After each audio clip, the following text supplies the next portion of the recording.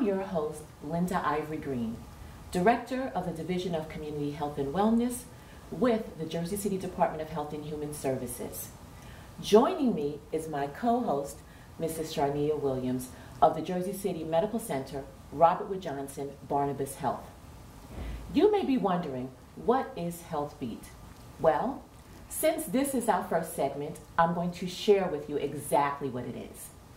HealthBeat is the platform where we strive to keep the community on the pulse of topics affecting our physical, mental, social, environmental, and financial health. An easier way to say this is just to describe it as Health in All Policies programming. Each 30-minute segment will feature community partners providing you with current and relevant health information. It's our goal to not only provide a venue where we create awareness of the various public health issues which really impact our daily lives, but also to educate and cultivate a healthier community. Mm-hmm. Of course, this work cannot be done without really strong partnerships. So at this time, it's my distinct pleasure to introduce to you my co-host, Mrs. Sharnia Williams, a key figure for patient and community support with the St. Barnabas Jersey City Medical Center. Hi, Sharnia. Welcome. Just tell us a little bit about yourself. Sure, Linda. Hello, everyone. I'm Sharnia Williams, Patient Navigation and Outreach Manager at Jersey City Medical Center. In my role, we help the community with addressing their health barriers. We link them to appropriate resources and ensure they have the support while addressing their health needs. For this segment of HealthBeat, we will focus on the topics of COVID and flu, as well as social resources and services within the community. And clearly, there is no escaping the obvious. So we're going to get right to it with how COVID-19 has come into all of our lives. And so we'll be right back with our first guest.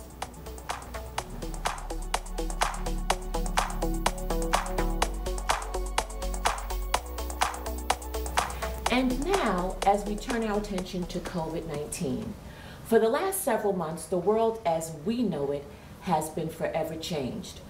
We have been under attack from an invisible enemy, the coronavirus, aka COVID-19. The pandemic has affected and infected millions across the globe. But let's take a look locally at what the impact has been. Our Department of Health and Human Services led the city in its response efforts. So I would like to take this time now to introduce you to our first guest, Stacy Flanagan, who is the director. How are you? I'm well. The director for the Department of Health and Human Services here in Jersey City. Welcome, Stacy. Thank you. I'm glad to be here on our first HealthBeat. Yes. It's really exciting to see where we take the next chapter. Exactly. My first question, and I know you have tons of information for our viewers, is what was the city's response? What was the Department of Health and Human Services response to the pandemic? Well, I will start by saying, the city did not stop. You might even be hearing some noise outside as we're talking, because we not only addressed the virus, but we kept the city moving. First, we started by pivoting staff to support the effort in contact tracing. We slowly started seeing more cases, and we then took a team of staff and we started testing locally.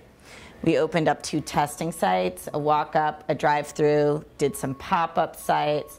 All while we were doing this, we also started thinking about the mental health impact. We started seeing issues in our immigrant population of people losing their jobs, not qualifying for benefits. At the same time, those that were losing their jobs and qualifying for benefits took so long that people literally were starving. And we had a serious hunger issue. So we started working to provide meals. In addition to what we already do, Meals on Wheels, our congregate meal sites, we started delivering meals to individuals. So I do think that from testing to support services, contact tracing, mental health referrals, increased information and knowledge that we put out on our Twitter, hashtag HealthierJC, increased information about what our partners were also doing during this time. Yeah, as you know, many of our nonprofits, were closed because they serve youth or seniors, and these were vulnerable populations that we just couldn't, have out in group work. And so we started working with the governor's office to make sure we didn't have a lot of activities across our city. That's slowly changing. As we're seeing some increase, we're making some decisions around activities each and every day. Wow. And yes, I know firsthand the work that the health department has been doing. But what do you think in all of that, because it was a hubbub of activity, constant activity, what do you think are some of the lessons that we've learned as a city? Yeah, lessons learned. I do think stronger policies around group activities, greater information about knowing who we're serving. That's one thing we're seeing in contact tracing. We're not getting all the information that we really want to really understand all of the people that are sick right now, because we call them up and they're like, oh, I don't really feel comfortable sharing that information. So we also know that we have more work to do on the issues of health equity, and I think you know that firsthand. Our mental health work, the increase we've seen in violence, domestic violence, or the stressors that come out of the mental health of not being able to leave the home that are exacerbated, and reactivity that we're seeing in individuals. I myself have experienced slightly higher blood pressure than I'd like. I think we've all are and so experiencing everybody has something that they're dealing with during this virus. Not one person can say this virus didn't impact them. That's something that unites us, that makes us, know that we're all in this together. But the ways people are impacted can be much greater in one neighborhood than another. Access to food, access to the supermarket that offer senior hours, access to private cars versus public transportation. So what we've learned, and what I'm really excited about with the additional work we've been doing alongside VIA, and the work that the health department's been thinking about around really what are the equalizers that we can bring to the table? How do we get stronger partnerships in dealing with the trauma that this virus has left behind? And so really thinking through how do we become more strategic, and really leveraging the chief public health strategist vision that the health department has for the future. What do you think, how do you think basically, are we better prepared now? Well, besides having, a whole host of masks, right? One for every outfit. We actually better understand, and this is something that I think when we're doing service delivery, we don't often think about the logistics behind the service delivery. You order and you expect it to come. And you know what, in the beginning of this process, we had on order months prior a significant amount of personal protective equipment, the PPE, the masks, the hand sanitizer, the gloves, and it was held up due to basic logistics, supply chain management. This also impacted people just getting simple things like toilet paper. And so we are better prepared now because, one, the city, we have an amazing Office of Emergency Management. It's been stockpiling PPE for the future. We are rolling out a series of campaigns and education. Health Beats is one, but we've got a ward-based education program where we're going to have, our staff just really reactivate with our neighborhood associations, and we're making sure that everybody better understands that washing your hands and wearing a mask are the two key things in fighting this virus. The third is obviously social distancing and activities that you encounter or attend.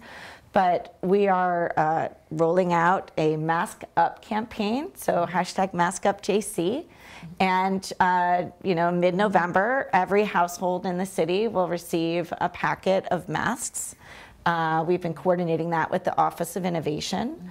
And so I really believe that with all of our city agencies coming together, we have, really informative discussions across departments on how do we, work better with the Recreation and Youth Development. How does the Office of Cultural Affairs work stronger with our health officer to make sure people are safer? These are the pieces of the puzzle that we feel like we're much more prepared now, that we are now all in sync. And we've all kind of gone through the initial impact of how that impacted, 1, ourselves, 2, our family, and 3, our community. That we have, put on our own, mask and are now ready to help others. I'm quite sure, though, our viewers are wondering, because now we're at a point where we're discussing COVID-19, and we are also in flu season. Oh, the twindemic. The twindemic, absolutely. So what are the city's efforts in that, in addressing and responding to our twindemic? Yeah, so we kicked off on October 1st, and we like to do this every year with a large senior gathering, because we really respect that a large part of our population are seniors. We normally do a large health fair, your team, involved in that to plan. And so this time we really couldn't do a large scale event. So we started neighborhood by neighborhood, and we hosted COVID testing alongside flu shots. We thought that this was a really great way to say to someone, come and get tested, because we know you want your flu shot. And if you know that you're not COVID positive, but you start getting these feelings that might be flu related from your shot, you would actually feel more secure. Right. So we started that. In fact, today we have our team downstairs at City Hall. Right. And they just emailed me to tell me that they did a few dozen seniors with flu shots, COVID tests. And starting today, we just rolled out the employee campaign. So first, we're going to start with the employees, and then we're going to work with our local hospitals to push out a twindemic campaign that aligns with our Mask Up campaign. So if you don't see, get your flu shot, get your COVID test, wear your mask. These are the 3 things that we're just going to continue to share. I mean, there's so many places where you can get your flu shot, whether you have insurance or not. Our city clinic is open, and we've got, partners throughout the city. So we're going to post a listing of where you can get your flu shots. That's great, because basically at this time, it is a double-edged sword, and we have to address both. We're talking about vulnerable populations, our underserved communities. So it's important that everyone follow that. It's important that everyone wear their mask, social distance, please wash your hands, in order to, because we're seeing an uptick in numbers. Well, we often see people that say, you know what, I kind of don't feel well today, but I'm going to go to work anyway. And we're just saying, please don't. Yes. And that's why we were the first in the state to pass sick leave, right? We really thought you earn sick leave. You deserve those days to stay home. If you're not getting that from your employer, let us know. We can help you, because we believe that this is, one of the ways that we, prepared for viruses like this. Absolutely. Well, Stacy, thank you, and thank you so much for sharing with us at HealthBeat. I know our viewers will take this information and they'll share it, but if you need anything else, our website is there, and you can always get the information from our website. So thank you so very much.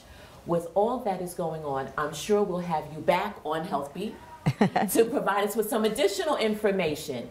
Again, thank you so much. Well, it was great being here, Linda, and I think you're doing an amazing job with your team.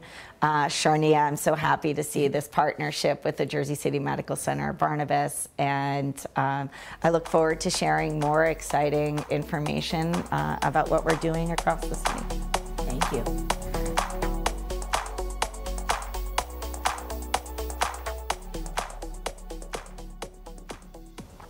Joining us today is Dr. Kara, Chair of Medicine and Chief Population Officer with Robert Wood Johnson Barnabas Health, Jersey City Medical Center. Dr. Kara, today we would like to talk a little bit about population health and its impact and its role within COVID. Can you talk to us a little bit about what that looked like at Jersey City Medical Center? Yeah, sure. So thanks for having me, Shania. Look, I mean, I think population health was there long before COVID came. Mm-hmm. Elements like health disparity, health inequity was there long before COVID came. But COVID did something. Mm. COVID almost blew the cover. It unmasked, it magnified, it truly pulled from under the stone, under the rugs, things that were hidden. And one of the things that was hidden was health inequity, disparities in healthcare. Mm-hmm.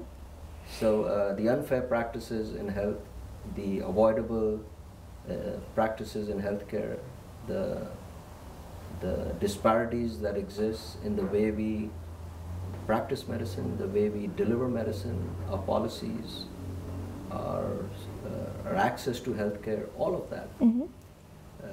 All of the disparities in that and the favoring of one versus the other, how the dice rolls for one community versus the other, that whole process was unmasked in some ways by COVID, or magnified, I should say, by COVID. I'm sure. So suddenly, in the midst of the pandemic, we faced not just a healthcare crisis, but a human crisis and equity crisis that we had not seen before.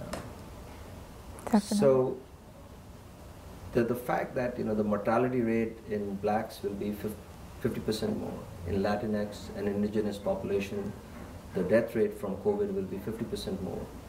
It's no accident.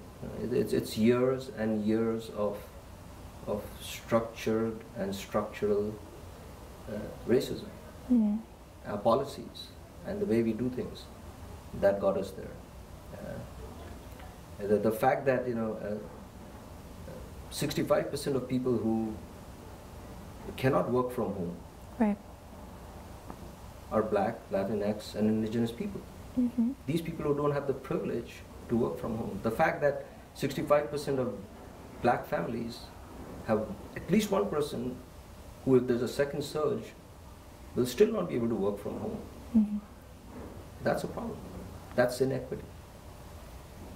So the safety net that we had built, or so we thought we had built, was suddenly dismantled by COVID. Children, schools. Schools were not just an educational places. Millions and millions of children get food, get their breakfast and their lunch from schools.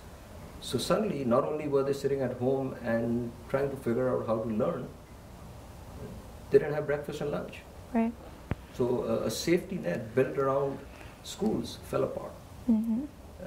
Elderly patients, and we managed that many people. I recall the elderly patient who lived on the 4th floor, didn't have access to food. Is an elderly black man. It didn't happen today. Right. It happened over years and years. But COVID just unmasked that whole thing. Definitely. So the safety net, the social fabric, the inequity, the disparities in healthcare, on how we do things, was just unmasked by COVID. So population health, the way I see it is an umbrella. It's that common watering hole where healthcare providers, healthcare systems, policymakers, community makers, government, privates, all of them come together as a partner. Mm-hmm.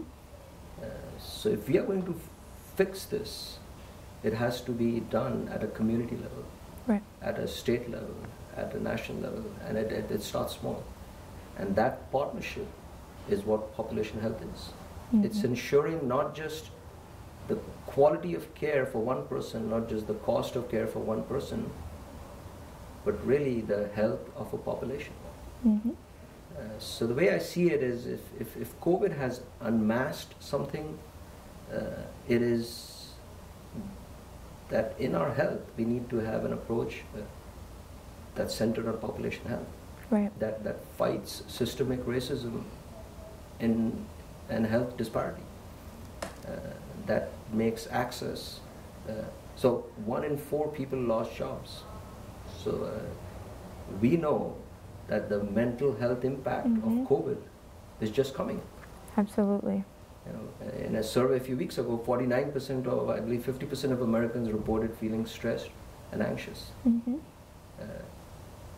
If 1 in 4 are unemployed, we know that mental health, depression, suicide is the next wave that will come. Right. To manage that is you need a community, you need a partnership. And that's where population health comes in. So the way I see it is population health was always there. Our broken system, so to speak, the inequities were there, always there, hundreds of years. But COVID has just suddenly shown the light on that and magnified it. Right. But it also gives us an opportunity that if we build the right coalition and we take the right approach centered on population and fight health disparity, we can overcome this. We can overcome this collectively, but it just needs a paradigm shift. It needs a huge metanoic shift in how we've done things and how we need to do it. Absolutely. I think some of what I'm hearing from you, you're really touching on the social determinants of health. And I'm sure during this time especially, you really had the opportunity to see some of the barriers that many of our patients and community members experience. Do you want to touch a little bit on that and share with us some of the things that maybe, the takeaway from it? Yeah. So really, again, going back to what it has unmasked, the social determinants of health, again, were always there. Right. Our race, ethnicity, a language, the address, the zip code, how much money I make, income disparities, do I have a home to live or not, do I have access to food or not, what kind of place do I live in? Right. And geography was, in a very subtle way, but obvious way for years, a destiny. So the fact that over 49% of very poor communities don't have enough ICU beds is no accident. Is no accident. So if a second surge comes, those communities will hurt again. And those are the very communities that struggle with access to food, housing, income. They're Black, Latinx, Indigenous, colored people. So social determinants of health is an extremely important but difficult to measure attribute of health. We can say that almost greater than 60 to 70% of health is determined by the social determinants. Right. Access to food.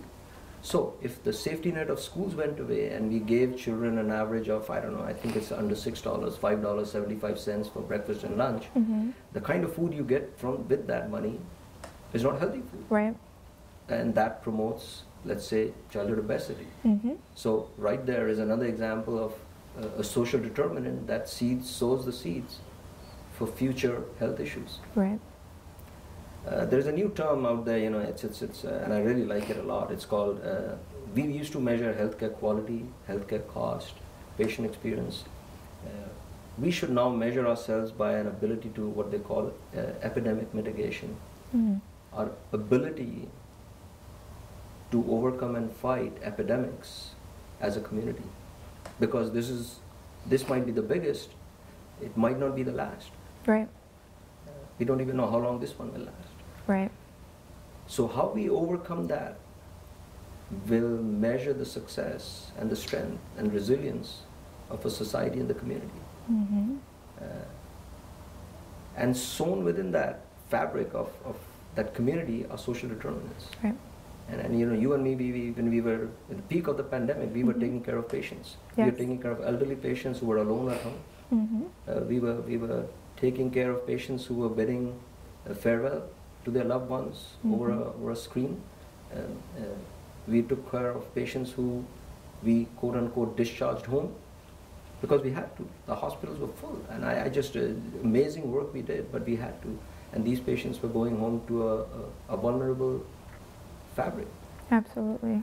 So if we are going to be successful in fighting this pandemic successfully and be ready for future mitigation of epidemics and pandemics, it has to come from the lens of population health and social determinants. And our Barnabas and Jersey City Medical Center is big on this. Our CEO, Mr. Strowski's, made this a central theme of the way we do business, or the way we do our work, is addressing social determinants of health. Otherwise, we will, not only will we not succeed, we will not have a community that will be conducive to healthy and happy living. Absolutely. Just want to see if we could take some time. Obviously COVID's impact has changed how we engage with our community, even using this platform now as a means to provide information. Could you talk a little bit about Jersey City Medical Center's efforts to provide health education and health management to patients, whether it be virtually or telemed? Can you speak a little bit about those efforts? Yeah. So I came to Jersey City last year in October, and little could I imagine that in 6 months' time, the way I'll conduct 80 to 90% of my interactions would be on a screen. If someone had told me then that we will be doing telehealth the way we are doing, and we'll be seeing patients and talking to patients in 6 months' time, I would say I would refer the patient for someone to, like a patient, that you need your head checked out. But 6 months later, that's exactly what we did. Yeah. We had patients who were, again, I said this earlier, bidding farewell to their loved ones in another state over a flat screen. Right. And human emotions, they were able to touch each other through that screen. So in many ways, CMS, the Tsarina of CMS, Dr. Verma, she has said, in many ways, the genie has left the bottle. So telehealth as a way, and virtual health as a medium is out. Right. It's the way we will do a lot of our work. And Jersey City Medical Center and Barnabas as a system, rapidly, in a matter of days and weeks, we shifted. And it's really a testament to the way humans can evolve and a system can evolve so quickly. Matter of days and weeks, we shifted the way we see patients, the way we send them home. And you were part of the transition care program. Where on a screen we were seeing them at home. We were walking around behind screens and seeing how they're doing at home. Show us what you got. Show us that little rash you have on the screen. Right. And there was satisfaction. And we did that. Policies are still being put in place that will make this an effective solution, not just in delivering health, but financially and for providers to engage in. Obviously, there's a huge learning curve as we do this. There's a new term that we talk to our residents about called website manners. We used to have bedside manners, and now we have website manners. So humans to suddenly communicate over a screen, especially when you have diagnoses and conditions and conversations that you want to be face to face, it's not easy. So many of our trainees, many of our doctors, myself, we didn't learn that way. But suddenly we are conducting care that way. Right. So we need to learn. We need to understand how as a tool we use it. The other thing is, on the other side, how many patients have access to that? While 70% of Americans do have a smartphone, not all of them are fluent in using it. And we saw that when we were managing patients. They didn't know how to put the camera on, or they had a flip phone. So it was not even visual, it was just telephonic help. Yes. So there's an evolutionary path to this. There is a care delivery redesign that needs to happen in the front line on how we deliver care, especially as we think we are entering a second surge. Then we need to figure out, who will we see and who will we not. Right. And then there's what we are now calling the spillover effect. These are people who had regular conditions. They needed their mammogram, their colonoscopy, had heart attacks, strokes. A lot of that care shifted. Right. So there is bound to be a spillover effect of that in the months and years to come. We don't know it yet, but it'll come. Right. So how do we shift virtual and telehealth in that direction so that care does not fall through the gap?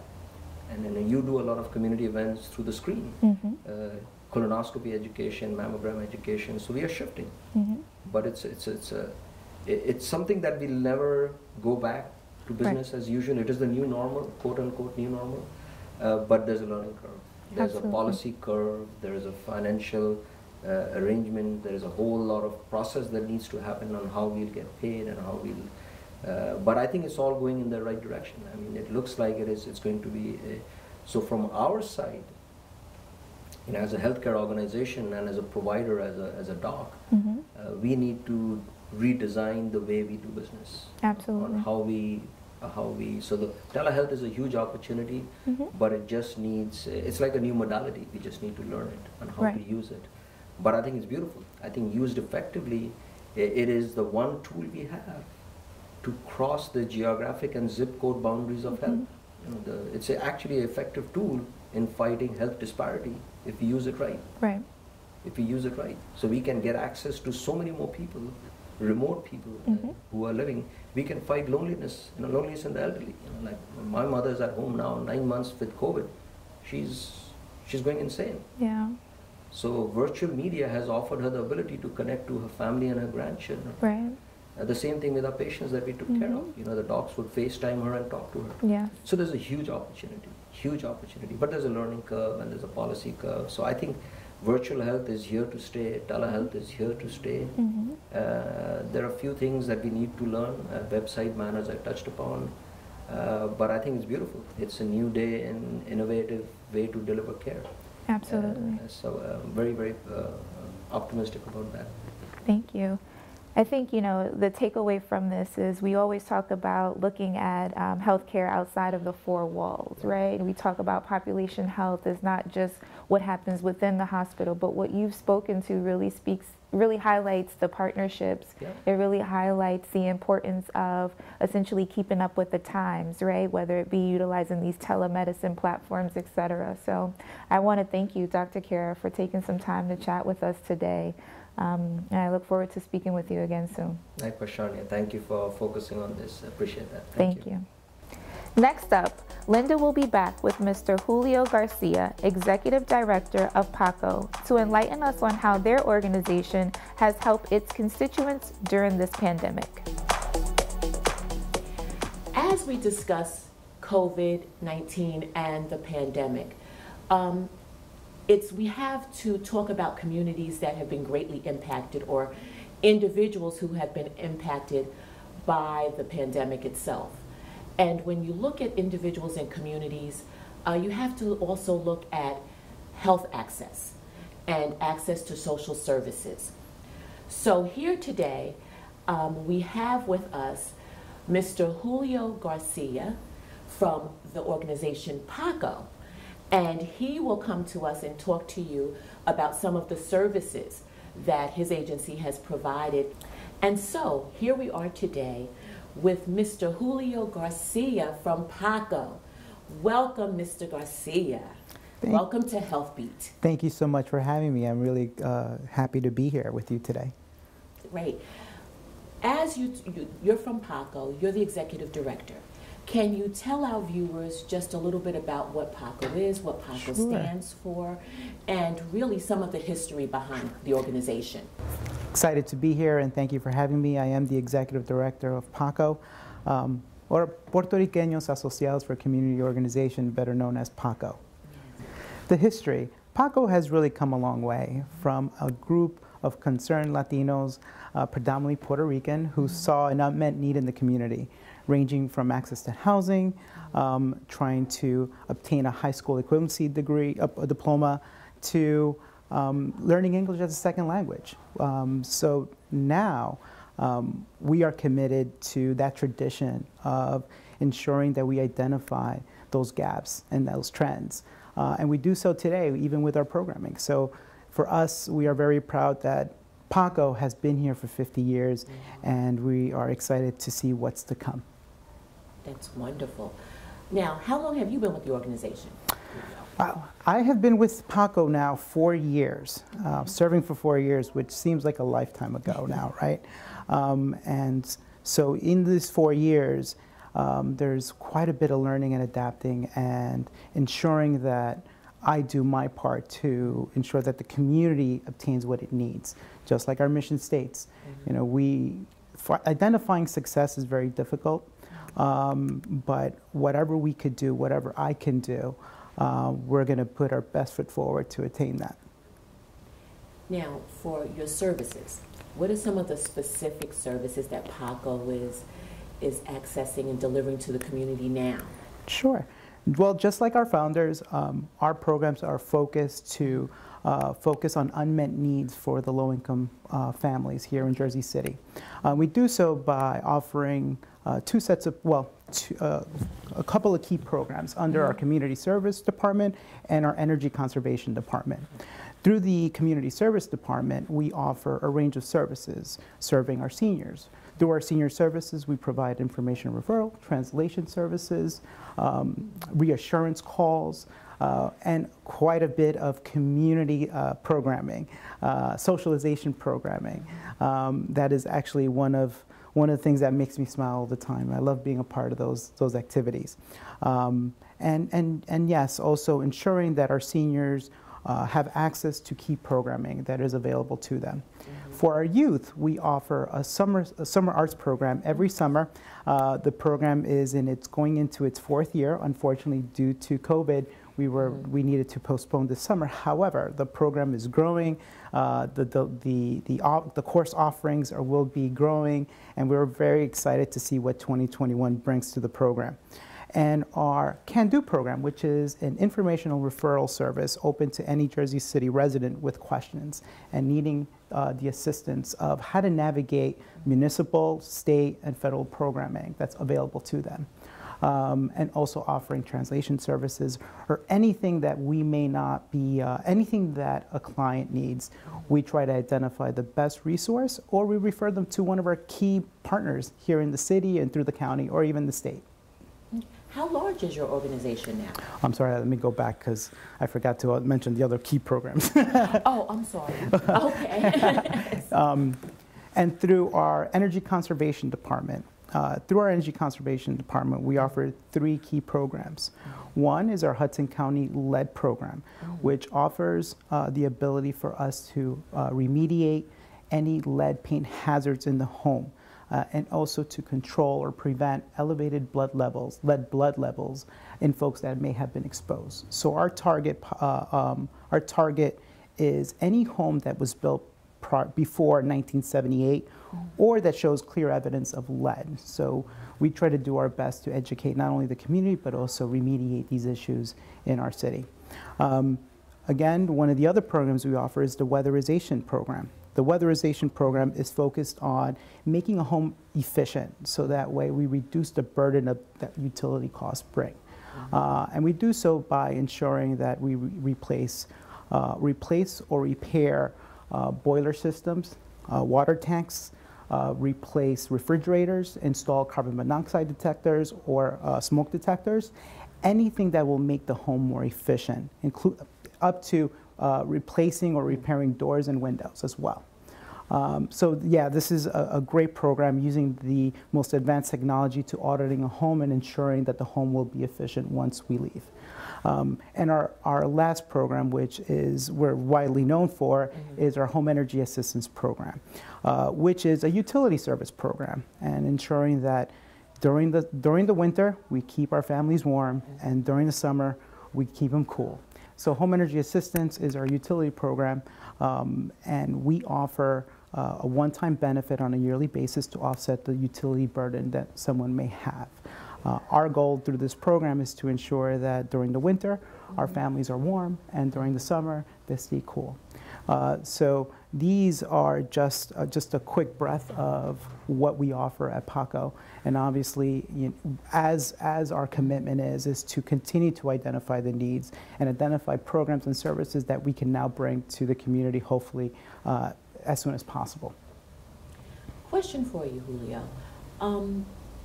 how would one access some of those services? Are there income guidelines that you're following?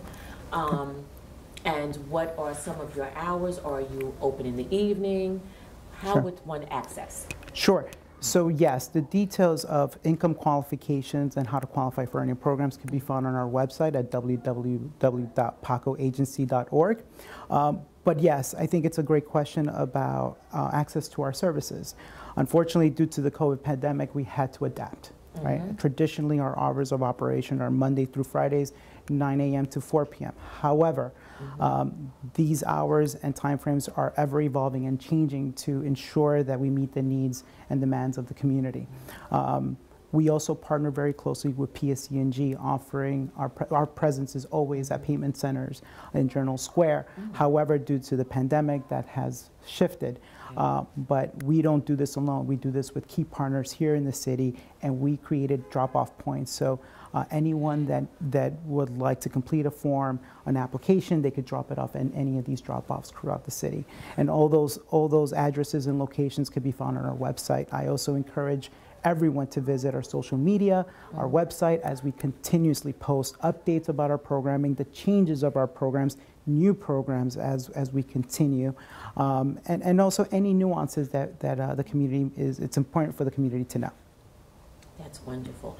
I'm quite sure during this time of being in the pandemic, you've seen an uptick in the need for your particular services. And how are you particularly meeting that need? Sure. It's interesting enough that I think our programs are always in need. However, during this period, it's how to access us. Right. And I think that's been the key. What I could share is we are on the phone. We are accessible via email. We introduced a new feature on our website to do live chatting, so we could do live tech support over the phone, just like many other companies and businesses. But we are trying our best to identify how can we create better access. We're not only a Jersey City organization, but we also service to the entire county. So our goal is to have partnerships across the entire city and throughout the county. But here in Jersey City, we work with so many great people. And so that is one thing that folks have to keep attention on our website and our communications, because we update those regularly, and we want to just make sure we are accessible and that folks don't have to go from one side of the city to the other just to get to us. So we are a phone call away, an email away, or just a simple chat away. Well, Julio, I would like to just say thank you. Thank you for the work that you're doing at PACO. Thank you for the community work and all that you bring to the community. And thank you for coming on to Health Beats and sharing this with us. Thank you. On behalf of my co-host, Sharnia Williams, and myself, I especially want to thank you for watching. And on that note, we'll see you next time on Health Beat.